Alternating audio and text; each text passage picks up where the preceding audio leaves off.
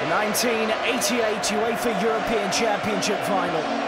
The Soviet Union faced the Netherlands, who are looking to win their first ever major international title. Can they achieve that under their head coach, Rinus Michels, in the way a Soviet Union team that beat Italy in their semi-final? Just cleared away from Gullit at the near post. Netherlands will be able to get it back into the middle. Comes back to Gullit! They do lead! The man wearing the armband, Ruud Gullit with a thumping header. It's 1-0. Arnold Muren hits the cross all the way to the back post. It's Van Basten! Oh, he's gone for it! Unbelievable!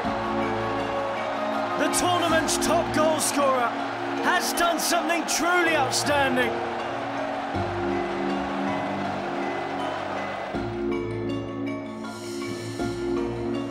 You haven't managed to get this one away. Spins out to Gotsmanov.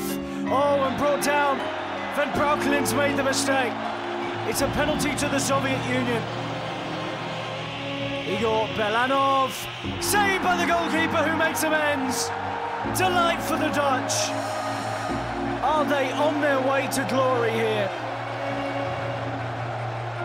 Well, the captain, Ruud Gullit, will take hold of the trophy. The Netherlands are the new European champions.